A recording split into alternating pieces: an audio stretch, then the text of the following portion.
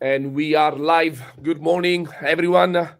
My name is Gianluca Torregrossa, and I'm here today together with Dr. John Pascas and Dr. David Taggart, the backbone and the origin, the mentors and founders of the International Coronary Congress and of the International Society of Coronary Artery Surgery.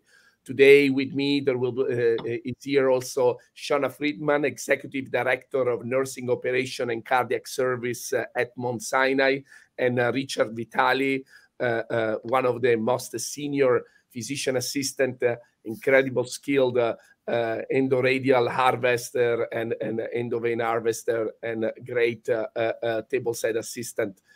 Today, we are here as organizing committee of the International Coronary Congress 2023 that will be hosted in New York City from the 1st to the 3rd of December 2023. So in less than 30 days, we will all meet in New York City to attend now the 9th edition of the most important and respected coronary surgical meeting in the world.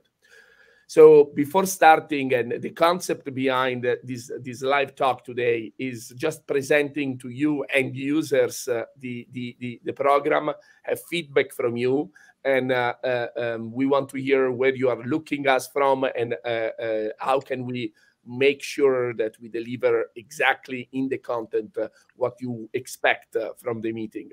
On top of it, I always believe that passing through the meeting agenda in advance allow you to perfectly shape your experience according to what you are looking for from this meeting, and make sure that you are well aware of all of the different sessions that are concurrently happening during these 3 days dedicated for coronary surgery.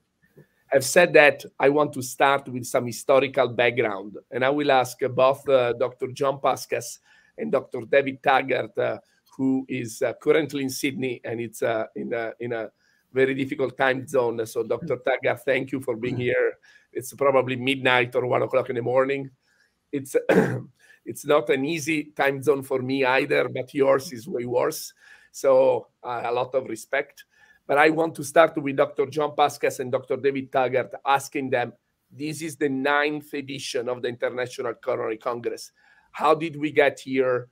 What was the beginning? When did you guys have the original idea of founding International Coronary Congress? How did we move, and what happened in between?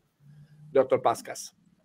Good morning, Gianluca, Dr. Taggart, Richard Vitali, and Shauna Friedman. We're really happy to have the whole executive team here on the call, missing only Mario Gaudino, who's at AHA this morning presenting. Thank you all for being here, and it's exciting to discuss this year's meeting. It is the 9th, as you pointed out, Dr. Torregrossa, and it has evolved over time. We recognized, we being David Taggart and myself, back in the 2013-2014 era, that the major national and international meetings were really not focused very much on coronary surgery at all. They focused on a lot of other interesting topics within the broader field of cardiothoracic surgery, but coronary bypass was largely ignored. And we felt that was wrong, since most surgeons spent most of their time taking care of coronary patients, and most human beings will die of coronary artery disease. After all, we are all surgeons or surgical partners, and we devote our attention and our efforts, our professional goal, to using surgical skill to combat the #1 killer of human beings, which is coronary artery disease. So we thought that an international meeting, one that leveraged the expertise and the different viewpoints of the surgical communities in different countries, could elevate and promote the quality of care for coronary bypass and coronary surgery patients in general around the world. Frankly, David Taggart had created a very interesting nearly annual master class in off-pump bypass at Oxford. And our Japanese colleagues had created the Japanese Association for Coronary Artery Surgery more than a decade earlier, all in response to the decline in the number of coronary cases being done, competition from stents, and what we felt was a stagnation in the progress being made to improve coronary surgery. So we believe that creating an international annual meeting focused solely on coronary surgery would have a role and a benefit to patients and to our profession. And it's been a joy to partner with David Taggart and everyone on this screen to bring this year's program to fruition.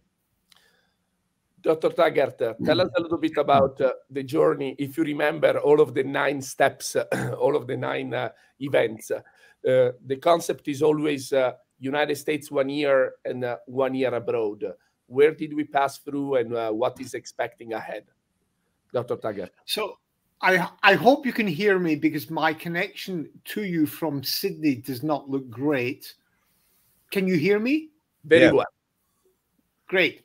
So I think with it's been a great privilege and pleasure for me to work with John Puskas now for over a decade, both discussing off-pump coronary surgery, the use of the best way to use or utilize CABG in terms of its conduct, especially with regards to multiple arterial grafts.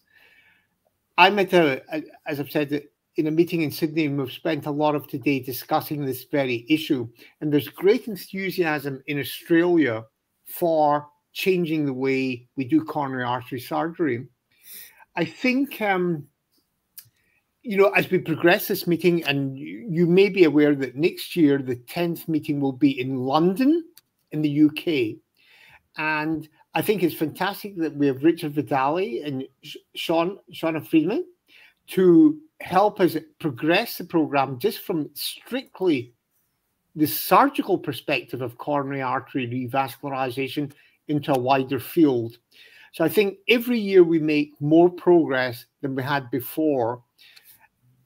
I think it's interesting in Sydney to hear the enthusiasm amongst the cardiologists here to see more coronary artery surgery and to have more of a balance of what we should be doing to patients, especially led by the heart team. So I hope you heard most of that, but I think the meeting in New York is without question the most comprehensive meeting of coronary artery surgery at this point worldwide. We do a program that is definitely not matched by AATS or STS or EX, but to be fair, they're all trying to address the same question. But I think with our expert faculty and the breadth of what we're trying to cover, not just from the surgical perspective, but from the PA and our nursing colleagues, I think we really are creating something pretty special. But fantastic.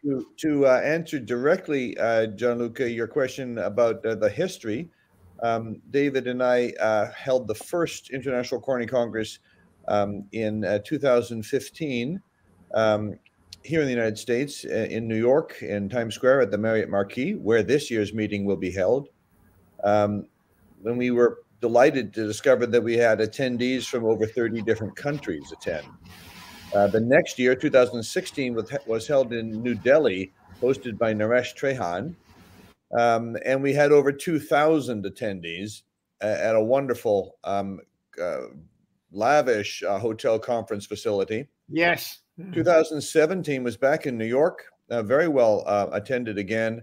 2018, we held in conjunction with the China Heart Congress in Beijing.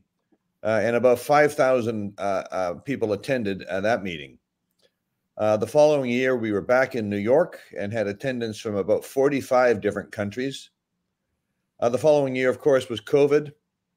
The next year, we had a hybrid event. And in 2022, just last year, we had a wonderful meeting in Tokyo, organized by Hiro Arai and his colleagues from Japan. This year, we're back in New York. And as Dr. Taggart pointed out, the 10th anniversary meeting will be held in London at the Queen Elizabeth Centre across the street from Westminster Abbey in December of 2024. But of course, we're here to talk about the 2023 meeting, and with us is Richard Vitale and Shauna Friedman.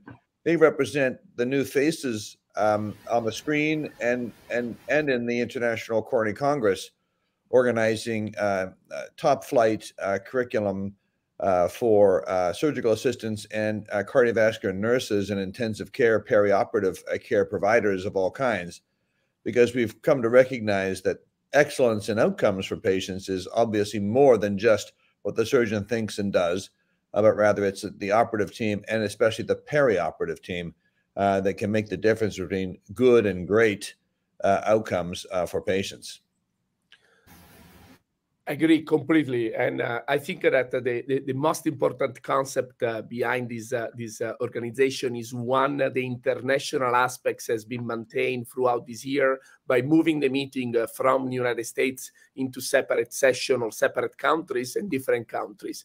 We want to bring what we believe it's the knowledge that you can acquire by attending our meeting directly to your own house. And we hope to keep this journey and maybe include even South America or the area that we have not been yet in the future years. Secondly, I think that the great value is not only a program dedicated for surgeons, but also a program dedicated for all of the other elements, all of the other persons, all of the other expertise that are surrounding the care for patients with coronary artery disease, and in particularly the nurses and the physician assistant. Richard, give us your elevator pitch. You have been involved very early on. You have organized incredible training sessions. People were coming and learning directly from you and the other experts how to take an endoscopic vein, how to harvest an endoscopic radial.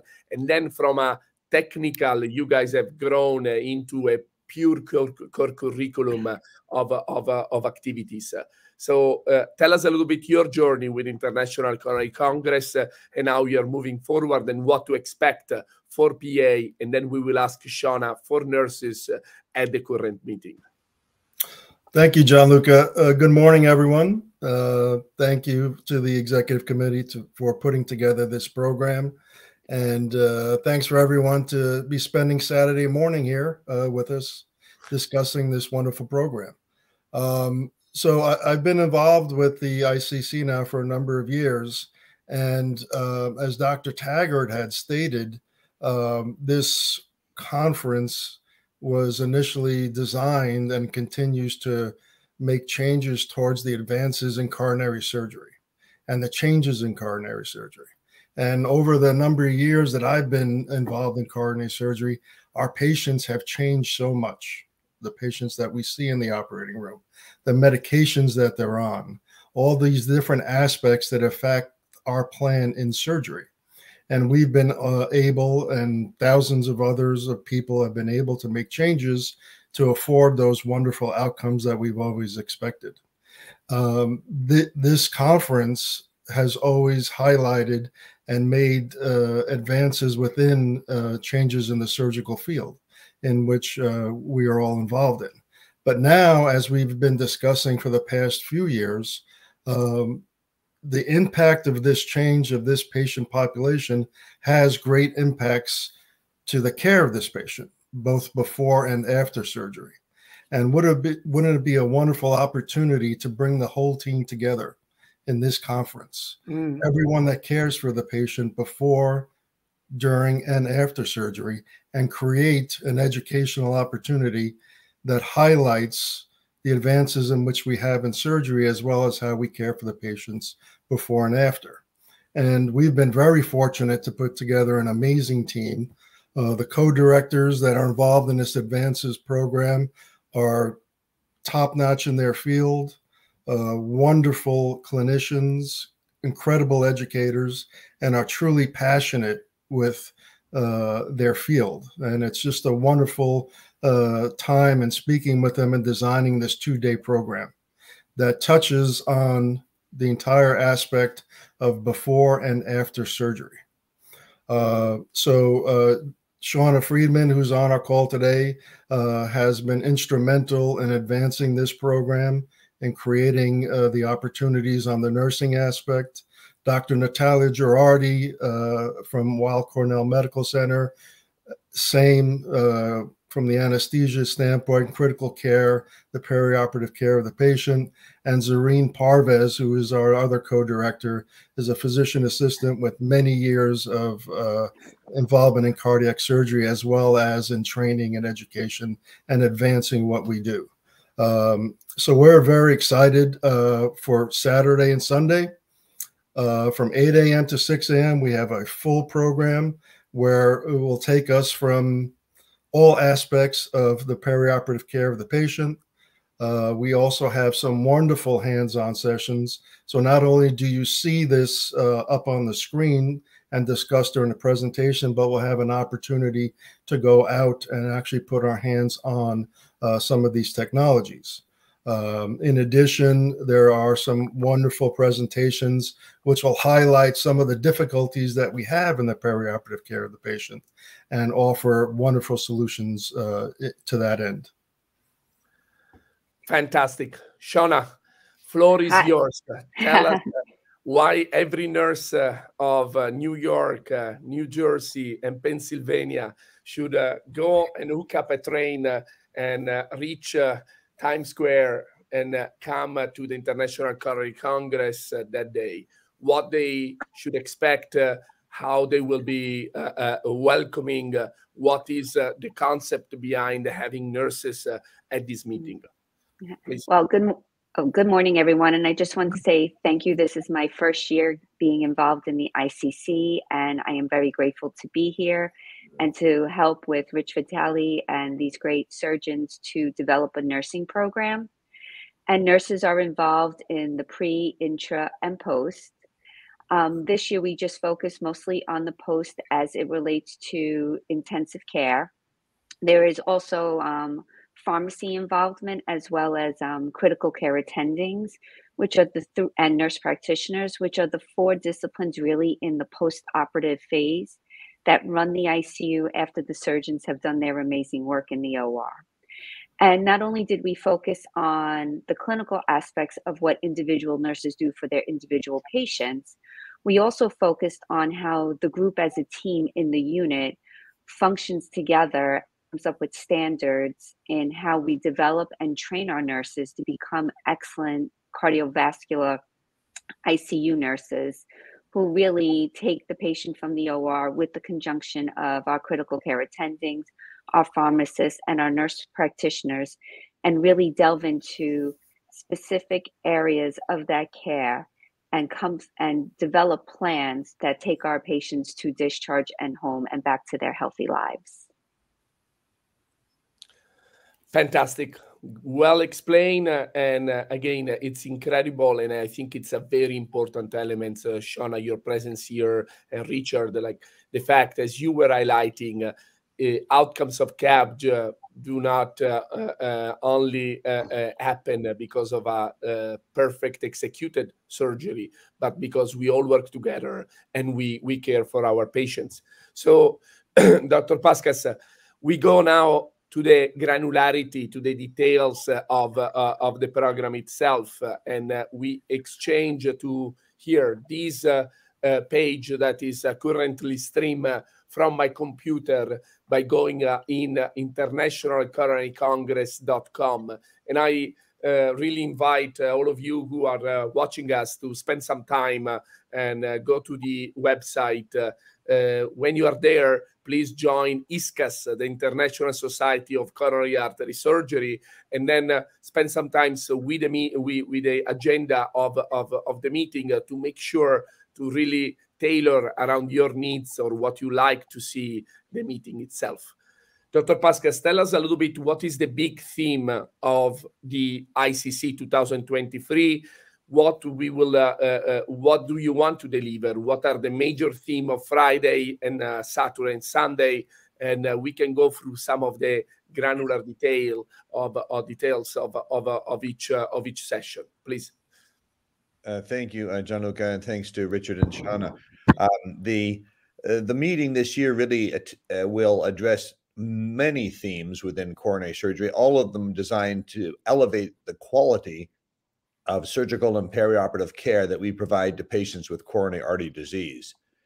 And I think we should be clear, everybody who attends is entitled to walk between the several rooms and pick and choose what they want to hear. In each of the rooms, they're all physically very close together, so that the so-called plenary sessions in Salon 1 and 3 are very close to Salon 2 and to the Lyceum and Juilliard complexes. These are literally just a few steps away from each other. So that if there's something you really want to learn about endoscopic radial harvest in one room, and then you want to hear about medications used in the perioperative setting, and then you'd like to talk about all arterial bypass grafting and some of the techniques for that, these may be going on in different rooms, literally a few steps away from each other. So we look to see that it's not just parallel curricula that are being offered for surgeons, residents, fellows, nurses, and physicians' assistants, but rather a menu of educational opportunity that everybody can sample at any time, moving within these very closely located presentation rooms. With that, I then would draw your attention to session 1, where we typically begin each of our annual meetings with a summary of the evidence that supports the performance of coronary bypass surgery, diving into the particular patient subgroups that benefit from coronary surgery, and some of the controversial topics. But typically, multivessel and left main disease patients are those that benefit greatly from coronary surgery. And you can see that we have literally world experts addressing each of these topics. Professor Taggart is the only tenured professor of cardiac surgery at Oxford University, and will discuss in the opening presentation of our opening session the role of coronary surgery in multivessel disease patients. Dr. Sabik, everyone knows, is going to address the issue of left main disease. And Michael Farku may not be known to all the surgeons who are listening to our webinar this morning, but he is the first author of the FREEDOM trial, the trial that he and Dr. Valentin Fuster conducted now about 8 years ago, randomizing patients with diabetes to have coronary bypass surgery versus PCI, and which was strikingly positive in favor of coronary bypass. It is that fundamentally that trial that drives referral of diabetic patients to coronary surgery rather than multivessel PCI. And as more and more of the Western population develops type 2 diabetes, this is a driver for surgical referrals really throughout the world. Moreover, the fact that many of our patients, in fact, a majority of our patients now are diabetic, that impacts our perioperative care for intensive care and, of course, our nursing care as well. There's been a lot of controversy over the comparison of CABG versus PCI within clinical trials, and how much of the statistical difference may hinge upon the definition of perioperative myocardial infarction. And this is an arbitrary definition. When perioperative myocardial infarction is removed from these trials, typically CABG outperforms PCI even more. And I think that's a realization that deserves a separate discussion. Tom Schwann is a surgeon presently now leading the Beaumont program in Detroit, but who has had a decades-long experience in arterial grafting, and is going to talk about the evidence base for that. So you can see it's world leaders addressing important topics in this opening session, and you'll see that fundamentally continues through all of the sessions at the ICC, even as we introduce some younger, new, and up-and-coming surgical stars, really from around the world. Dr. Taggart, maybe you'd discuss these hot topics in coronary surgery. Well, thank you. We had a very interesting debate in Sydney today with some very eminent cardiologists about the role of CABG and PCI in multivessel disease specifically. But I think the advantage of what we're doing just now is, I think, as Richard Vitale said, is the extension of the program to recognize how coronary surgery really is a team approach. It's not simply the surgeon in the operating room, but it's the nursing team, it's the special care practitioners in terms of harvesting conduit. And I think Dr. Engelman, in giving us very good advice how we need to expand the program into how we don't just do the surgery, but how we also fast track recovery. So I think the program each year is expanding, and we now have Dr. Shauna Freeman, and she's now telling us about the importance of how the nursing team contribute to what we're doing. So I think holistically, it makes the program much more relevant to the whole team involved in the care of patients undergoing coronary surgery. Because in the first few years, we concentrated only on specific surgical aspects, which was fine at the time. But the recognition that we are part of a bigger team is becoming more relevant each year. Terrific. These hot topics in Coronary Surgery 2023 will focus, again, involving our cardiology colleagues. What is the future of non-surgical management of coronary disease? We're seeing a lot of attention paid in not just the medical literature, but in the media about the impact of medication on management of hyperlipidemia and even obesity. There are new medicines every year coming out that help prevent acute cardiac events in the non-surgical patient. And so an update on that is important for our entire attendees.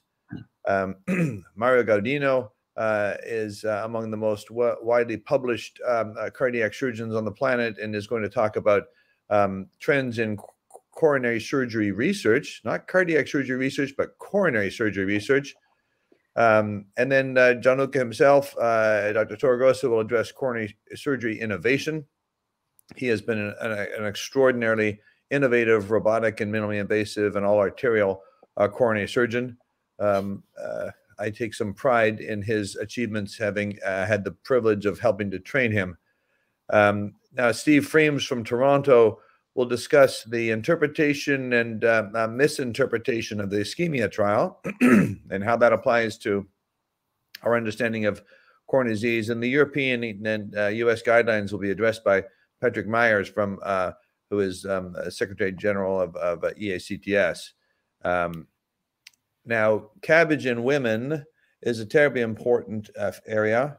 As we all know, not only do women represent a little more than half of the human population, but coronary disease is the major killer of women, not just men. And yet, patients who are female tend to do meaningfully less well after coronary surgery than male patients. And that's a real opportunity for improvement. We need to understand why that is and what can we do to improve it. So we're excited about this session. We think it's terribly important. You'll see that that's moderated by Yashmi Adav from the UK, Jennifer Lawton from Johns Hopkins, and James Tatoulis to provide the elder statesman view from Australia. But you note that many of the speakers are women, addressing the topic of outcomes and techniques for coronary surgery in a female patient. And then we go to luncheon, where there are interesting opportunities to move between different luncheon opportunities supported by different industry sponsors. And as they will have their own speakers specifically addressing the use of their technologies to improve outcomes in coronary surgery patients. So it's more than just a free lunch. It's an opportunity to learn from some of the best speakers in specific areas related to technology for coronary surgery patients. And then I'm very excited to see the afternoon session that you've got there in the Juilliard complex includes the ICC Training Academy. Now that this is a new creation this year, so if you want to think about a theme for this year, it's hands-on learning. We want surgeons, surgical fellows, surgical residents, PAs and MPs in the operating room to leave New York this year after the ICC with a skill that they didn't have when they arrived. And we want them to go home to wherever they came from, whether that's, as far away as New Jersey or as far away as Thailand, and use that new skill to improve the quality of care for their coronary patients. And Gianluca Torregrossa has been absolutely instrumental in developing this training academy. So Gianluca, please tell us about your curriculum here, the industry sponsorship for it, and what an attendee can expect to learn or have an opportunity to learn.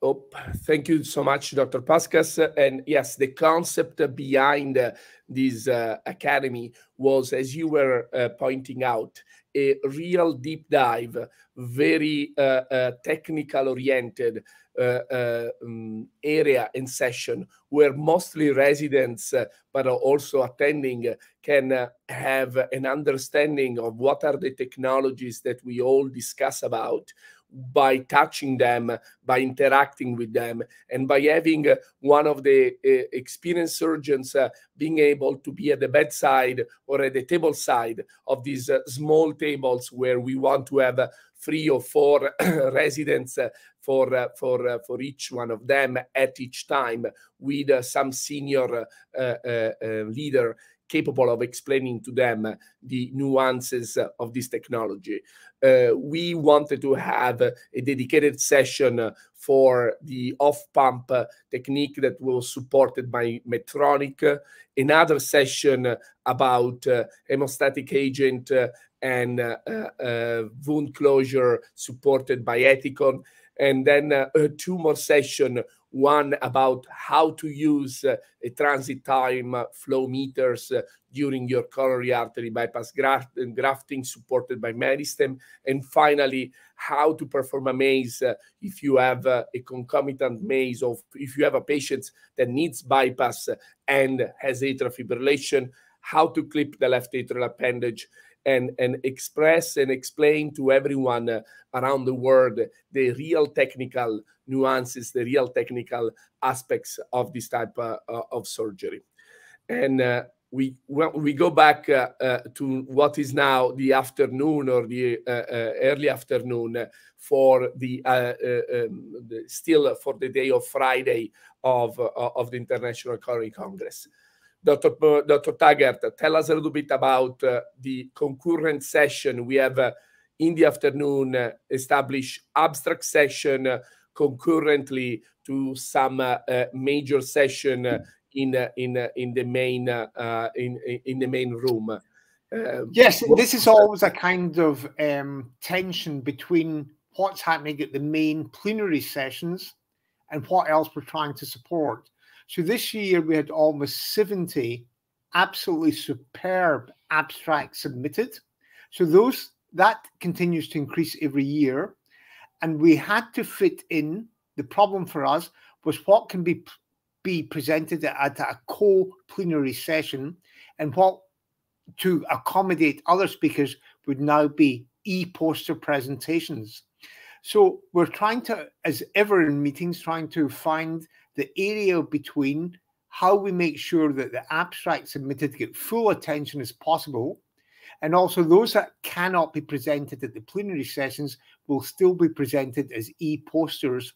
So we've made a big effort this year to make sure that for these abstract presentations, and including the e-posters presentations, that we've got serious clinicians making sure that they're at these meetings. So, for instance, on the Saturday and Sunday morning, we have quick fire abstract sessions, so that we're trying to give as much advertisement as we can to all of these different areas of what people are doing throughout the world in all areas of coronary artery surgery.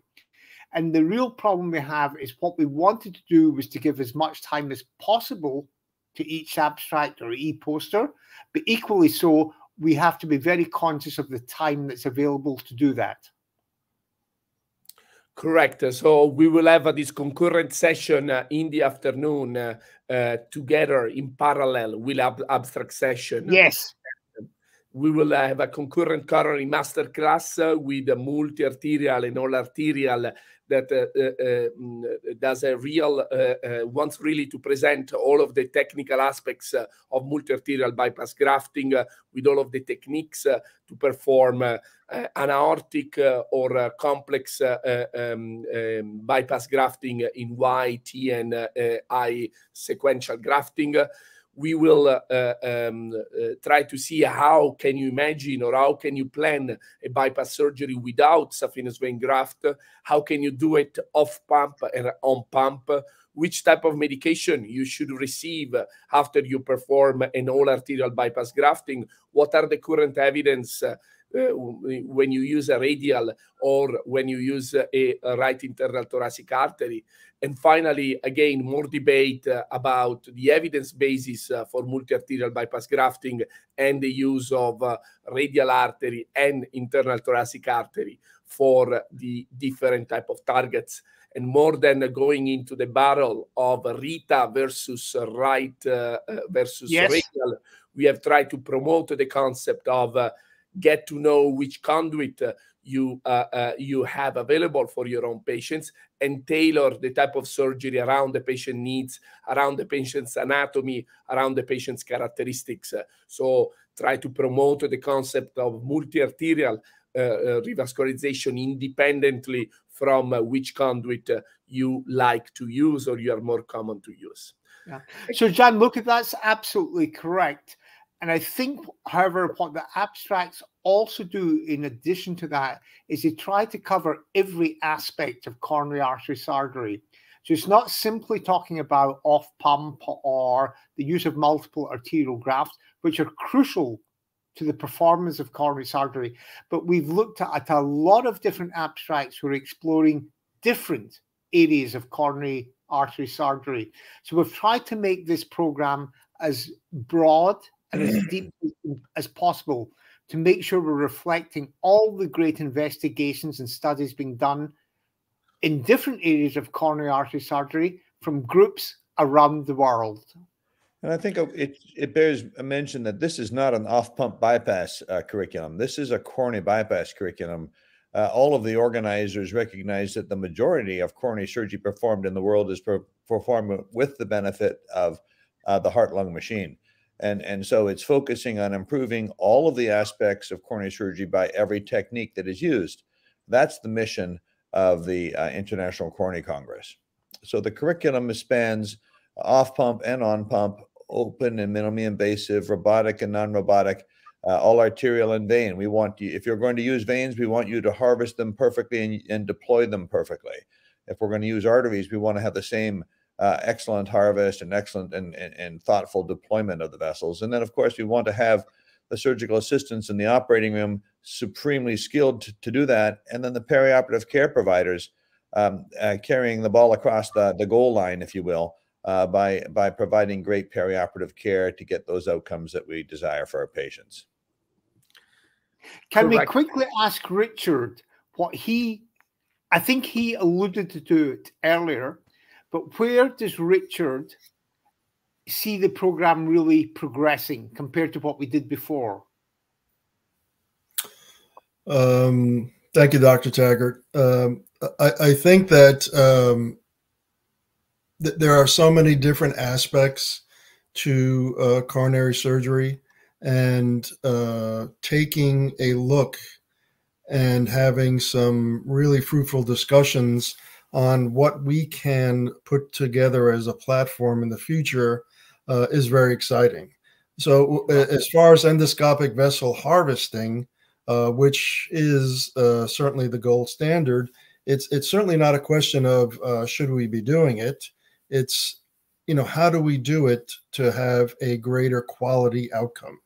Whether we discuss the no-touch technique, or how do you assess the different patient populations and still have a good outcome, utilizing the radial artery and making that transition from vein to radial. These are all currently being discussed, and we keep reformulating the plans to make it much more focused. The perioperative care of the patient is a significant opportunity in which Yes. we are delving into in this year's program. But as you know, there are ongoing discussions about the continued expansion of that. And I do see making increased opportunities for all the team members within our conference available. And these platforms are coming forward. And, you know, the other aspect of this is we love to hear from you. You know, what would you all like to see in this conference going forward and other platforms, not just on an annual basis, but also as we go month to month moving forward? We'd love to be in constant communication and discuss ideas. Yes, let's please request those chats that you can send in. I don't know that we're going to be able to respond to all of them in real time, but we're eager to hear feedback of how you as attendees from around the world would like to see us fine-tune the program or even radically change it. We're open to all sorts of innovative ideas to continue to contribute. Yeah, and can we also please hear from Shauna about what she sees are the potential advantages of this program to a practical, clinically practicing nurse that doesn't already exist for the members of the nursing community. What do you think, where do you think, Shauna, that this would be beneficial to a nurse working either on intensive care or in the operating room or on the ward?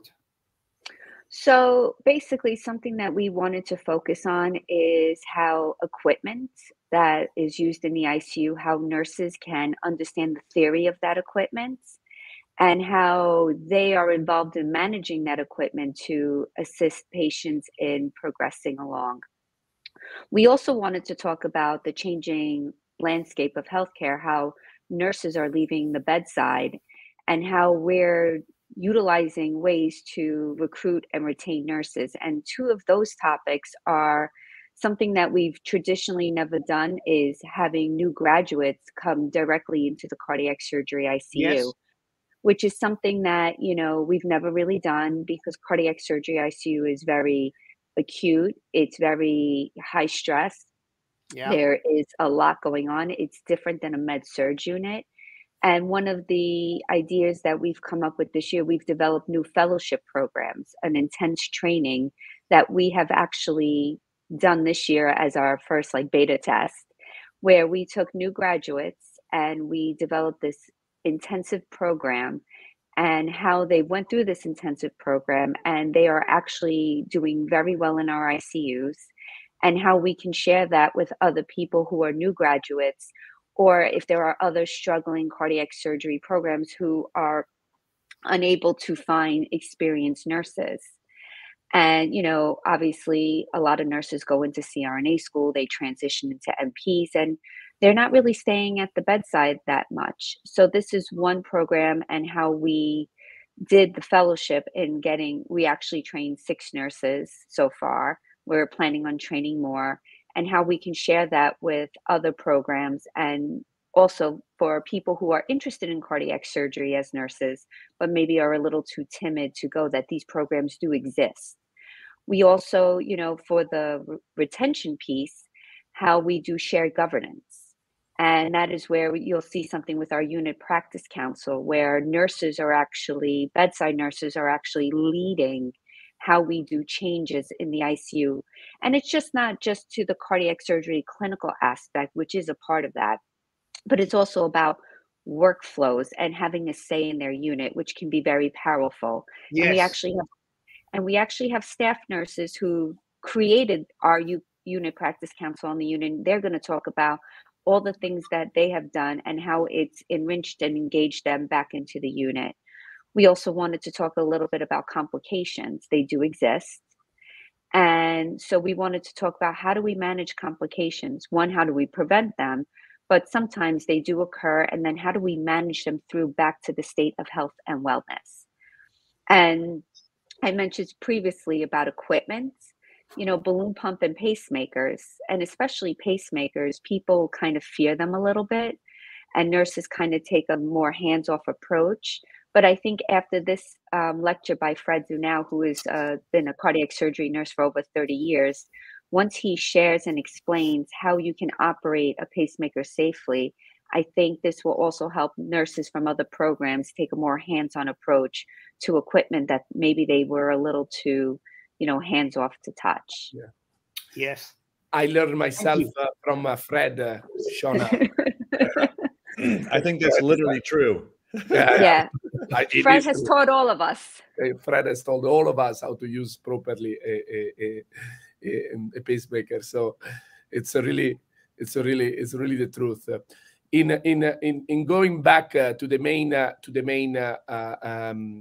main program, I'm very happy and a little bit proud of have pushed all the rest of the board meeting to accept for one of the final session of Friday night to introduce the concept of intraoperative disaster in CABG surgery. At the end, you always go to this meeting and you hear these fantastic leaders talking about total arterial, K, Y, T, anastomosis, off pump, minimal invasive or robotic. But then when sometimes happen and you have a complication, how you get the hell out of there. And I think that going to a meeting and come back home with some real world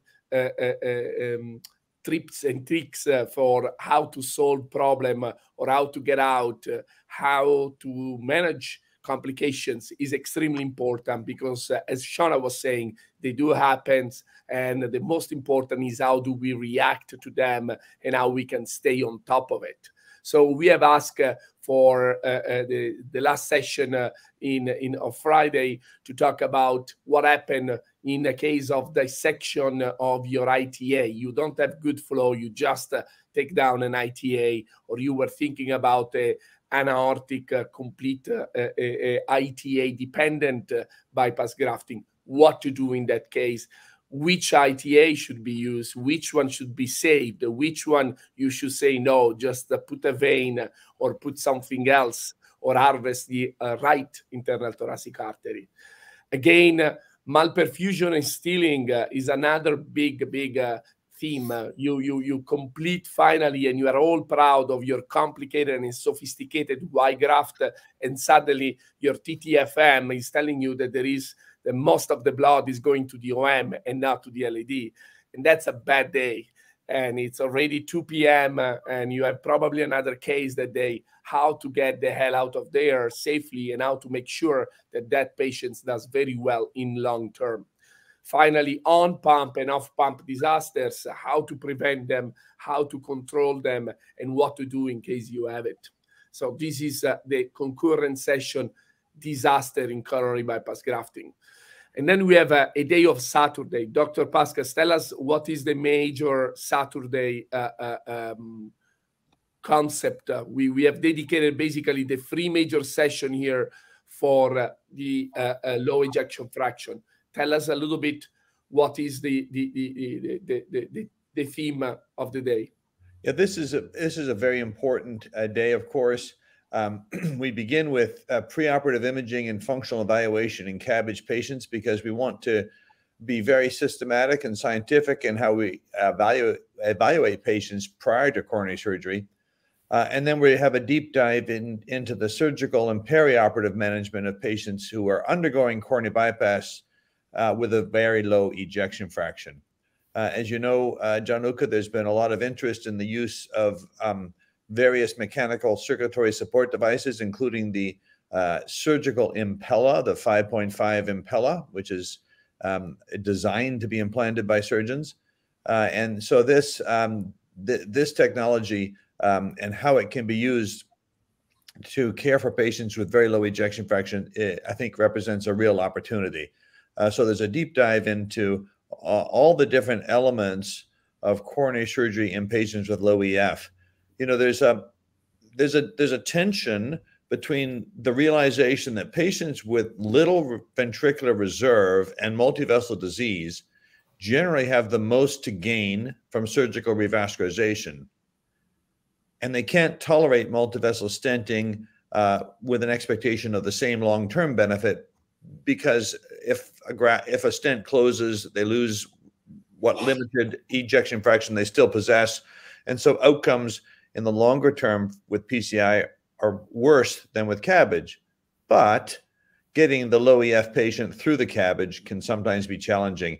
And so that's what this whole session is about. And there's a focus on the concepts around using mechanical circulatory support for coronary patients. Correct. We then go to the lifetime achievement. Dr. David Taggart, and I put you back in stage here. What the lifetime achievement this year, tell us who is the recipient and why we have decided to offer this lifetime achievement to him. So great question, Gianluca. And by the way, also to make just a note on record, thank you for organizing these superb webinars. It takes a lot of time and effort, and you've covered everything that we need to discuss. And to get towards the end by discussing the Lifetime Achievement Award is a really great suggestion.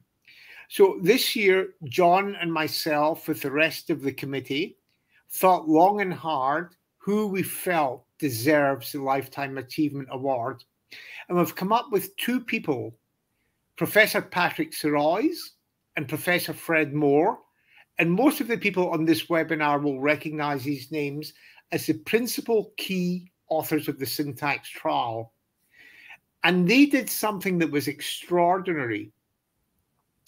Rather than doing a trial with highly selected patients, they enrolled patients who were quite typical of what was happening in everyday routine clinical practice. So they did not employ the previous tactics of 19 different studies of employing very highly selected patients who didn't really represent what was happening in everyday routine clinical practice.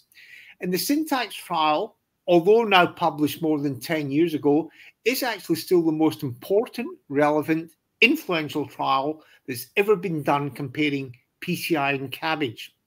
And most of our listeners just now will be aware that the Syntax trial came out very much in favor of bypass grafting over PCI in almost every category of multivessel disease.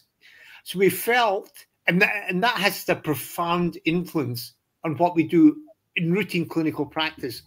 So John and myself and the rest of the committee felt it was time to say that we should recognize what Patrick Sirois and Fred Moore did in establishing that trial and its immense relevance to current routine clinical practice. So we feel that it is time for the International Coronary Congress to actually recognize what they did. Thank you, Dr. As Dr. Taggart said, Patrick Sirois, of course, one of the most famous international interventional cardiologists alive, and Fred Moore was his surgical partner. They were a heart team when they designed the Syntax trial. And you saw that the TBD next to Dr. Moore. Dr. Moore is not well enough to travel. Unfortunately, he's had to withdraw from being physically present. But Dr. Patrick Sirois will be with us in New York. And he is the father of the Syntax score. He created the Syntax score. And it's with the analysis of the complexity of coronary disease by the Syntax score that we appropriately assign patients to have PCI or CABG or medical management. And so he is really, truly a luminary in the field of coronary artery disease and its management. And he will present on behalf of himself and Dr. Moore, really kind of a combined double keynote address that discusses the Syntax trial, the concept of the heart team that went into it, but also something that he's developed since then, which is called the Syntax 2 2020 score.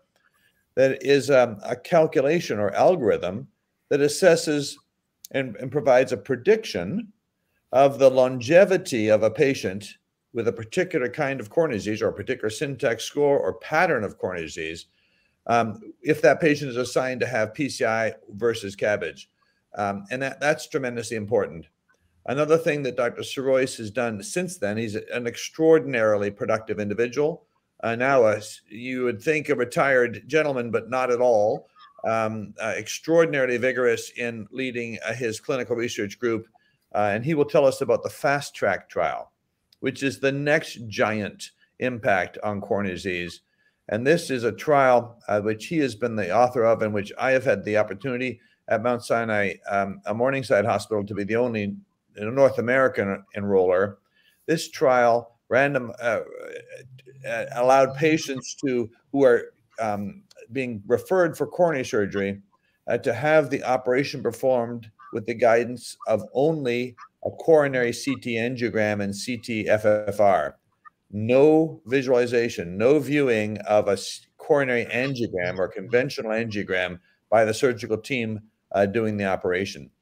So patients were referred for CABG, typically with an angiogram. The operating team did not see the angiogram. The patient was enrolled in the trial, then had a CT angio and CT FFR. And the CT angio and CT FFR are used, this CAT scan only, used to design the operation and conduct the operation. And then a month later, the patient has another CT and CT FFR to calculate a residual syntax score. And that paper is in press, not yet published. But Dr. Sirois will tell us about that trial.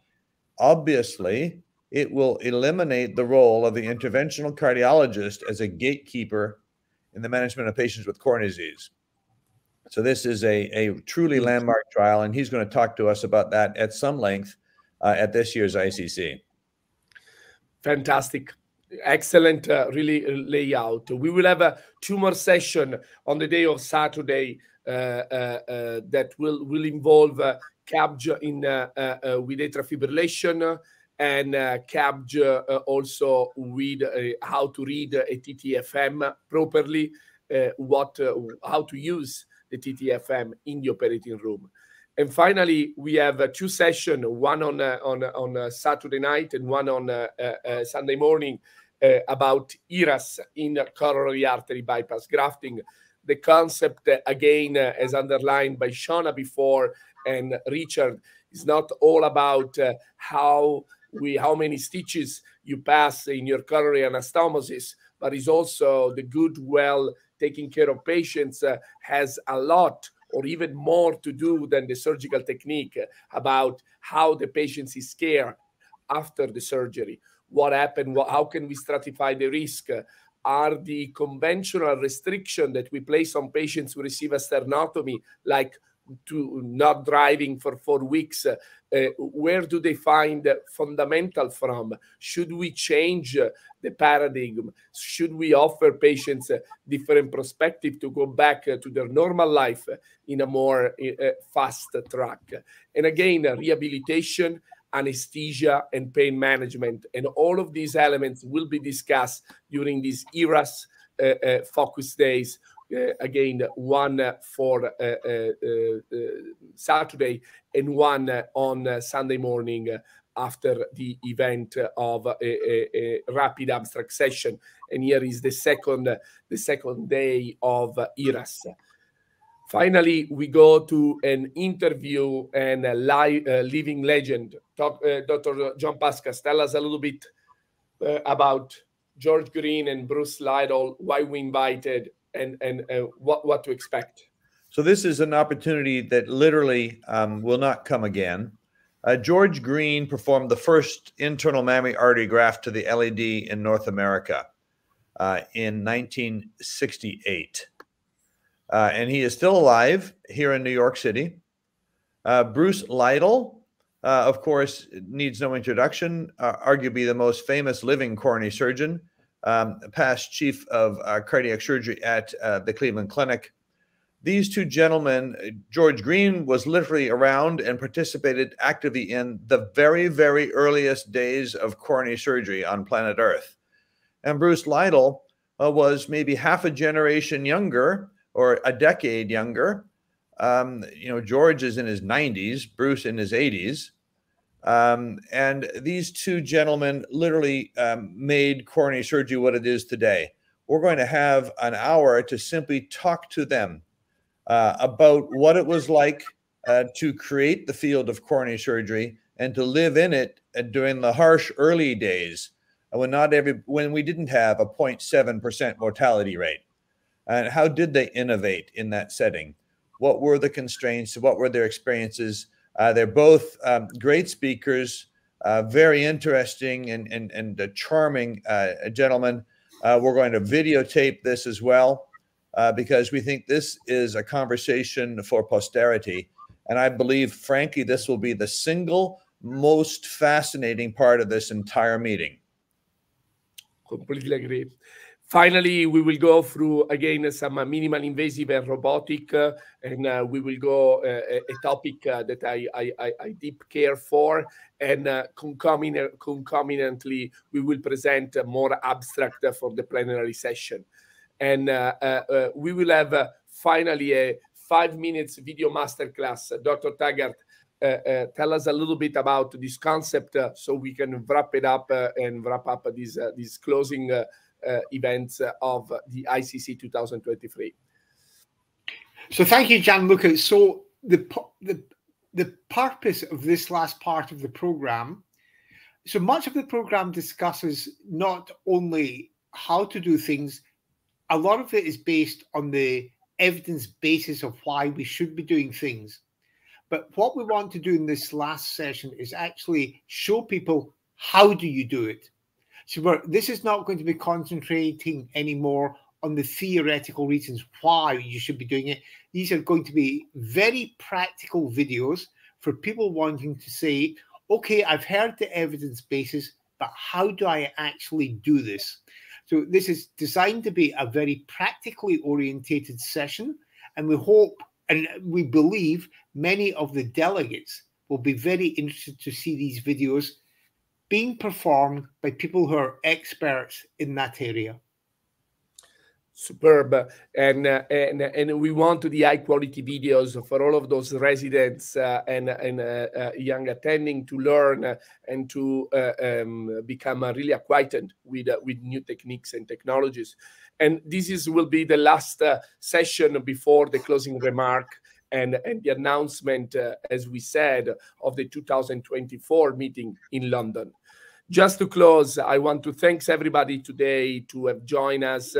I want to especially thank Dr. David Taggart for being awake now at 1 o'clock in the morning in Sydney. And really kudos to you.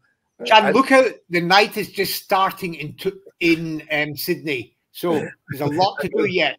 But I'll be worried about it. Thank you very much. As I sign off, can I also very much thank Richard and Shona for their great contributions, because there's no questions they have significantly enhanced the quality of this meeting, and it will become a very permanent feature of this meeting. I would also like to thank you for the immense efforts you've put into not only being part of the program of ICC, but publicizing it in a way with expertise on social media that certainly John Puskas and myself do not have. So your efforts are immensely appreciated. And also, I'd like to say to my great friend and colleague, John Puskas, that with whom I've been working for well over 10 years now, it's still a great pleasure and privilege for me to keep doing this with him. I think, so the team that we've got here on this screenshot just now, I think is all working together, have really created and enhanced the program that is now, without doubt, the best program for coronary artery revascularization worldwide. And that's not to discredit or be negative about AATS, STS, and EACTS, who are also doing their kind of efforts on coronary surgery. But I think the team we have in front of us have really made great strides in creating something that is simply unparalleled. Fantastic. I don't think we need to add any more words other than come in New York City, December 1st to December 3rd, 2023. Join us, connect. We also want to see who is behind all of the views that every month or every other month we do with this live talk. We want to make sure that we stay together and network in real life and get to know each other. Thanks again, and have a great Saturday morning or Sunday night, according to your time zone. Good night. Thank you, everyone. Good night, guys.